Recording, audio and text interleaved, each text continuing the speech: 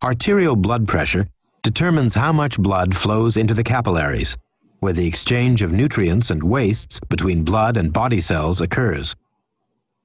If the pressure is too low, not enough blood goes into the capillaries. If the pressure is too high, blood vessels can break, causing internal bleeding and possibly strokes.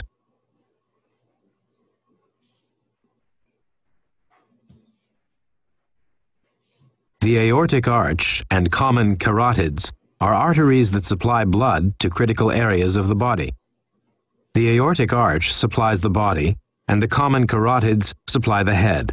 Within these major arteries are structures called baroreceptors that measure blood pressure and send nerve impulses up to the brain.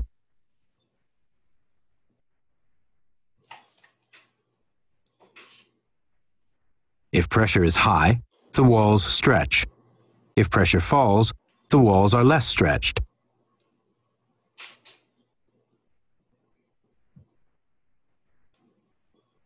Baroreceptors send information to the cardiovascular center in the medulla oblongata in the brain. When blood pressure drops, the slower rate of impulses from the baroreceptor conveys this disruption to homeostasis to the CV center. The CV center sends its own nerve impulses out to the heart and many of the blood vessels.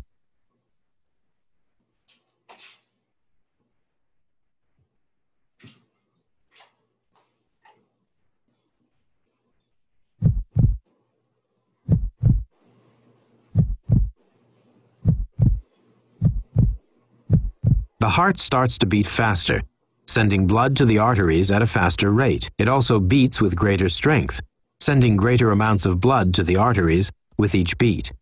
The nervous signals from the brain also signal secretion of hormones that constrict blood vessels, increasing their resistance.